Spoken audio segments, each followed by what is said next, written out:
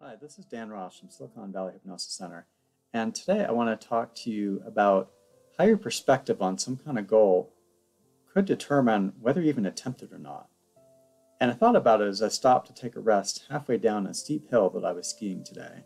And you can see this is my hotel room from my ski trip, and I have a strange way of seeing the slopes, I think, compared to most people. When I look down over the edge, it doesn't seem nearly as steep to me as when I stop and look up when I'm halfway down. And then when I do that, I'm like, wow, that was really difficult. I skied something that was pretty intense. A lot of people, especially if they have a fear of heights, would definitely see it more challenging as they're looking down.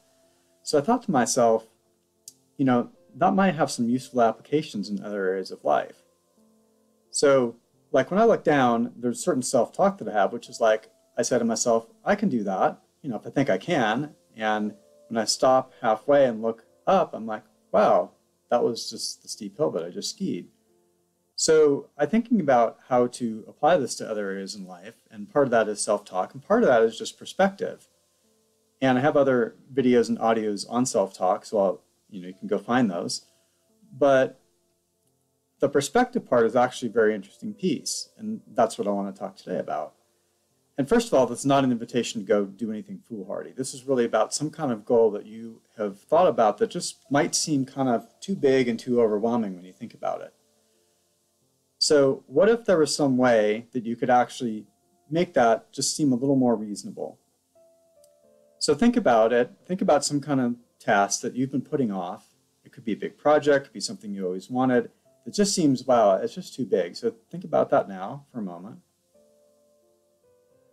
And now imagine, as you're thinking about it, that you were actually going to float up out of yourself, way, way up above, high enough above that both you and that goal just don't seem so significant when you look down on them. So imagine you're way far above you. It could be 5 feet, 10 feet, 20 feet. It could be a mile up. It could just go up as far as you need to go up, that you can see yourself in that goal and get that perspective of all of the time of your life, how much of a chunk is that goal when you really look down on it from that high above. And now, knowing this perspective, come back down into yourself, again, here, sitting here watching this video again, and you might just be able to get some different perspective on what it would actually take to start that or do that. You might even find that you can more even believe that, hey, I can do that now. And to say to yourself when you're done, hey, I did it. Pretty amazing, huh? So try this out. You can try this for various different things. It's nice to actually step out of yourself and get some perspective on things.